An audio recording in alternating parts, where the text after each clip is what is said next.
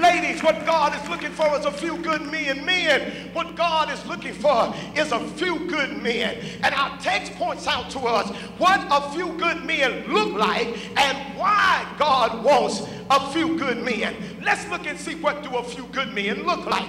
Well, God came to Gideon with a very strange request. Remember, he is outnumbered 4-1. There are 32,000 that have joined his army, and there are 135,000 on the other side. And God comes to Gideon and he says, listen, Gideon, you got too many on your side. Why did God come to Gideon and tell him, I've got to chop your army down because there are too many on your side? I know you're outnumbered only 4-1, but I said if one of you shall put 1,000 to flight and 2 of you shall put 10,000 to flight. I know that. So you might just be able to do this thing if it's just 4-1. And you might have a tendency to think that you started the business because of who you know. You might have a tendency to think that the counselor helped you to put your marriage back together. You might just have a tendency to think that you made it through school because you're so smart. And you got to understand something, that everything you go through, the victory is yours, but the glory is mine. Look at somebody, tell them the glory is God's. That's why God said in Matthew 5:13, let your light so shine before men that they may see your good works, but glorify your Father which is in heaven. Have you ever paid attention to that? He didn't say let my light shine. He said let your light shine. I put something in you. There's a glow about you. There's something about your presence. There's a magnetism you have that I put in you that attract people to you. And whether you realize it or not, people are going to have a tendency to look at you and tell you what a good fella you are, what a great guy you are, what a great girl you are. You're so wonderful. You're so smart. You're so nice. And you're so kind. But baby, don't get the big head. You better throw your hands in heaven and say, thank you, Jesus, because you know what you used to be like. You know how you used to act. You know what your attitude was like. You know how you don't want to be bothered. You know your patience ain't that long. You know how you want to be by yourself. But when you're able to put up with it, when you're able to go through it, when you're able to do when you don't want to do, be nice when you don't want to be nice, that ain't you, baby. That's God working through you. Anybody glad about God? Somebody shout, thank you, Jesus. And so God says, I've got to chop your army down. And so God tells Gideon, do something for me. I want you to utter a proclamation. Tell them, everybody that's scared can go back home.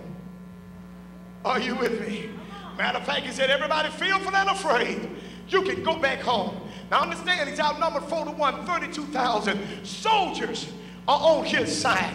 The word fearful has to deal with the emotional response. The word afraid has to deal with the physical operation of the body in response to that emotion. The word afraid means to tremble. And so God said, everybody on the inside, I can see your heart. If you're scared and you're trembling and you're afraid of what you're facing, you looked at what's coming against you. You looked at everything that can stop you and slow you and hinder you down. And you are afraid. You can pack your stuff and go home.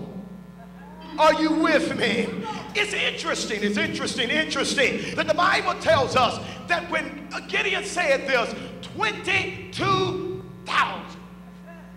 packed up their stuff, loaded up their horses, and said, adios, see you later, I'm going back home. 22,000 went back home. Why did God send them back home? The first thing we learn is that God is looking for a few good men who are not afraid.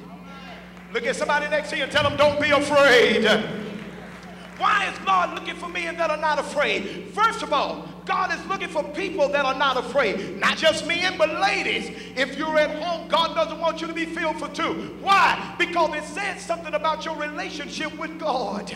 Are you with me? Mark chapter 12 verse 30 said, thou shalt love the Lord thy God with all your heart, with all your soul, with all your mind, and with all your strength. Look at somebody, tell them you got to love God. You got to love him with everything that you have. Are you with me? But you have to understand something. 1 John chapter 4 verse 18. Are you with me? But you got to understand something about love. Love is a verb. It must be put into action.